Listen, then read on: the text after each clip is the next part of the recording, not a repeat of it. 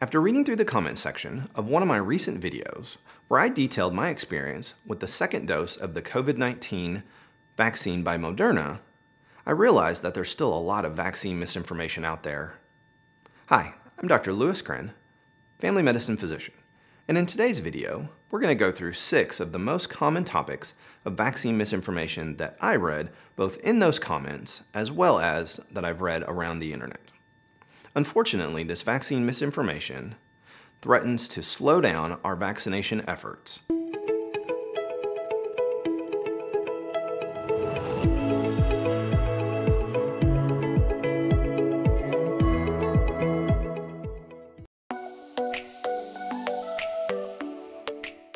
All right, the first topic we're going to cover is this notion that physicians are paid to promote vaccines, in this case, the COVID-19 vaccine. Or even worse, that we're paid on a per vaccine basis. That is just absolutely absurd and frankly insulting. Neither myself nor any physician that I know is paid to promote vaccines. Why do I promote vaccines? I promote vaccines because they are safe, effective, I believe in the science behind them, and in this case, I believe it's a way out of this pandemic. So no, physicians are not paid to promote vaccines. The second topic that we're going to cover is this notion that the messenger RNA vaccines somehow alter our DNA. Now, again, that's entirely false, and let's explain why.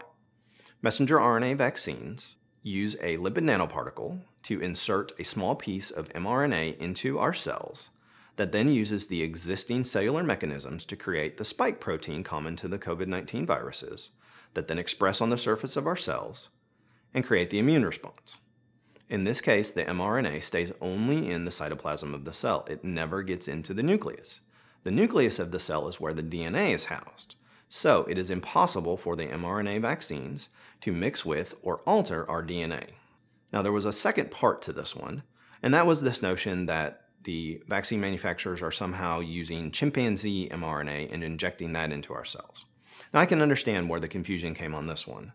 AstraZeneca actually uses a chimpanzee common cold virus as the vector to get the mRNA snippet into the cells. So I can understand the confusion of how somebody might get confused on how the messenger RNA was getting into the cell and which vaccine manufacturer was actually using that. But with the Pfizer and the Moderna vaccines, they're using an mRNA molecule or an mRNA strand that codes only for the spike protein of the SARS-CoV-2 virus. There's no chimpanzee messenger RNA anywhere in these vaccines. So I can understand how that one could be confusing to somebody who doesn't fully understand how these vaccines are made. Okay, the next topic is this idea that the vaccines were rushed. And this one might take just a little bit to explain because I could see how if somebody compares the fact that most vaccines take around 5 to 10 years to be developed, tested, and then approved, how we could do this in such a short amount of time for the COVID-19 vaccines. Now, this one takes a little bit of understanding of the normal process versus the expedited process that the COVID-19 vaccines went through. The first item we're going to cover within this topic is the fact that the vaccines were not sufficiently researched. That actually is not true. These vaccines have been in development as well as the technology, particularly for the messenger RNA vaccines, have been in development for over 10 years. They were actually being used to develop vaccines for the MERS and SARS virus, which were also coronaviruses, but those viruses fizzled out before they could actually get to market. And they became not needed, and therefore the vaccines were shelved. So that's why you've never heard of a messenger RNA vaccine being mass-produced and mass-distributed before. There have been other mRNA vaccines in development as well, including those for Ebola and HIV. So the idea that this is new technology is not really true. Now, let's address the idea that these vaccines were rushed through the approval process and therefore they're not safe. As you can see on the screen, the vaccines went through the usual steps that all vaccines go through It's just that some of the steps were overlapped and didn't require the normal time frame in between to step through because they were allowed to be overlapped. So the vaccines still went through animal testing. They still went through stage 1, stage 2, and stage 3 testing, just like all vaccines would normally go through. It was just done under an accelerated time frame. The other thing that the manufacturers did to speed up the process was actually start making the vaccine before they finished clinical trials.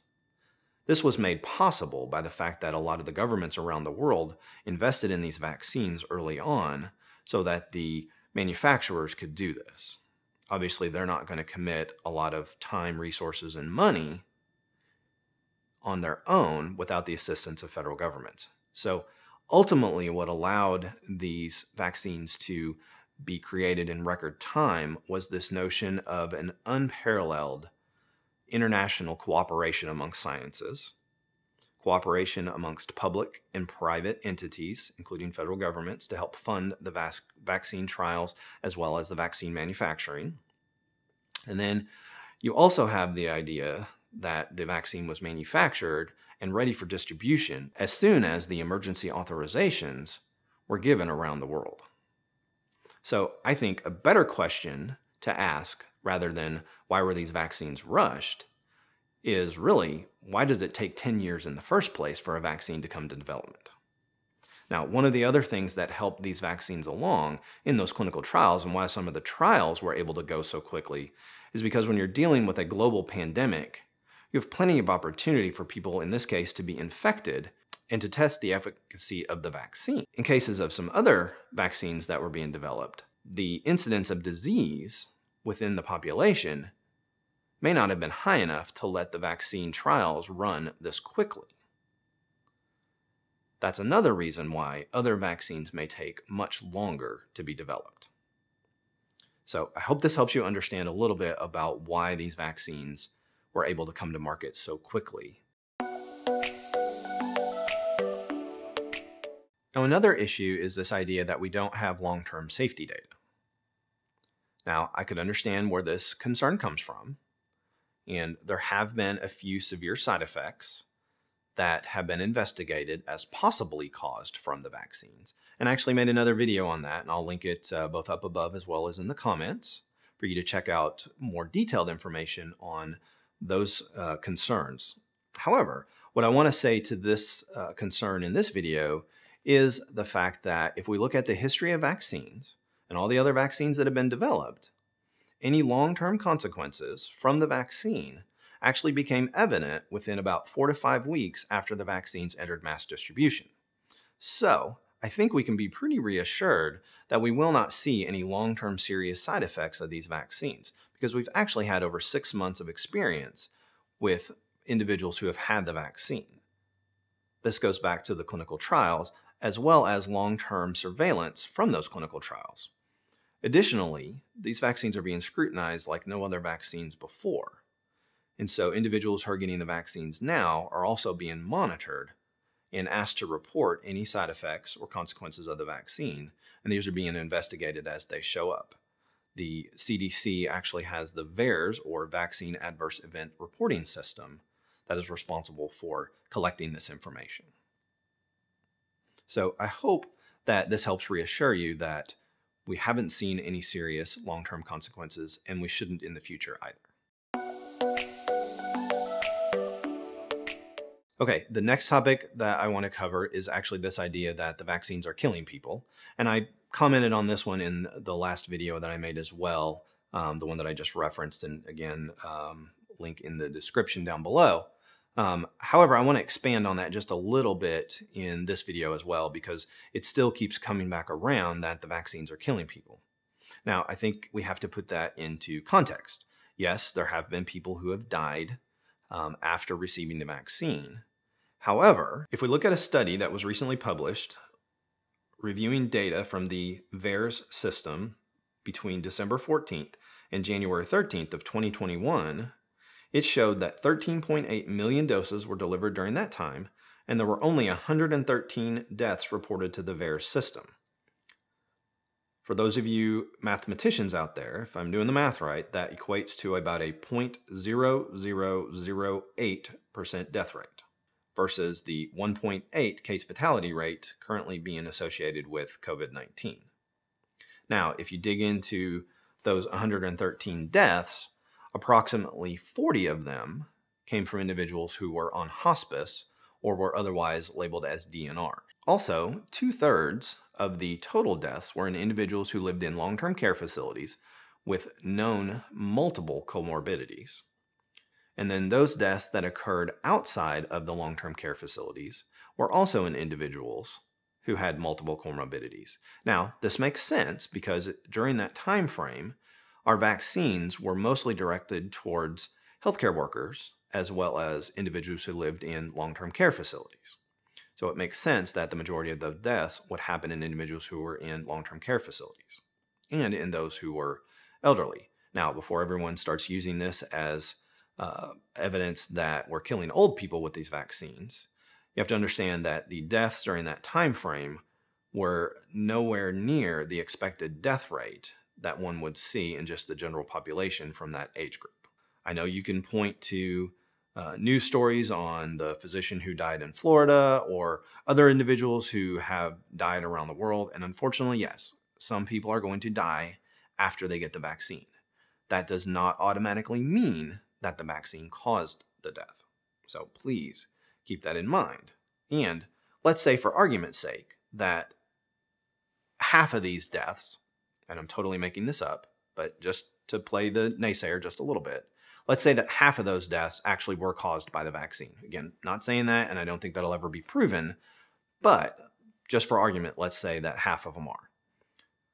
That still gives us a death rate much, much, much lower than the death rate from the COVID-19 virus itself. And that doesn't even take into account the fact that the vaccines are preventing moderate and severe disease. So preventing deaths, preventing hospitalizations, hopefully preventing long COVID, because we're preventing moderate and severe disease.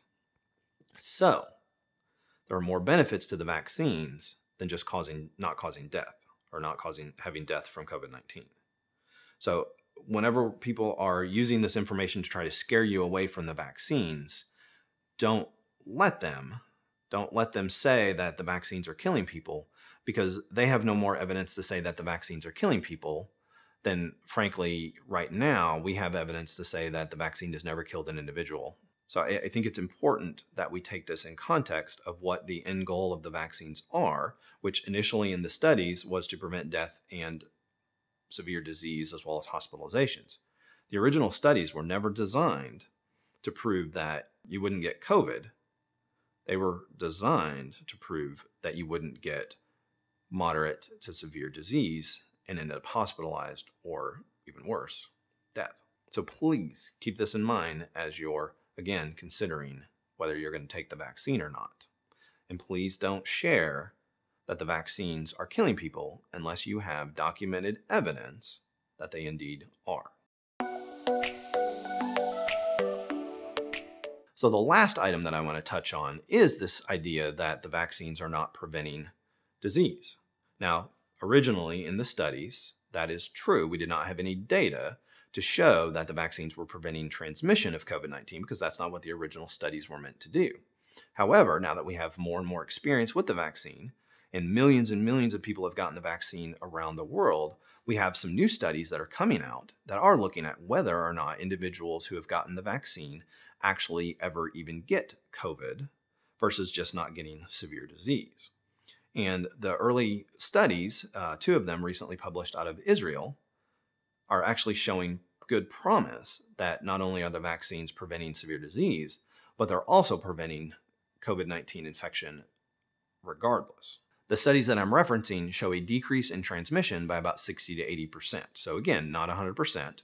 There is absolutely no vaccine out there that's 100% at preventing transmission or preventing disease. But decreasing transmission rates by 60 to 80% is huge. And again, if confirmed in larger studies amongst all the vaccine candidates that are out there, that should help us end this pandemic soon. Okay, that's all I have for you today. I hope you've enjoyed this video. If you have, I hope you'll consider subscribing to my channel, commenting down below. Let me know what you think about the video, or let me know other concerns you have regarding the vaccines. I'm happy to try to answer those if I can. And I hope you'll also consider liking this video. It helps other people see the video. And as always, be safe out there.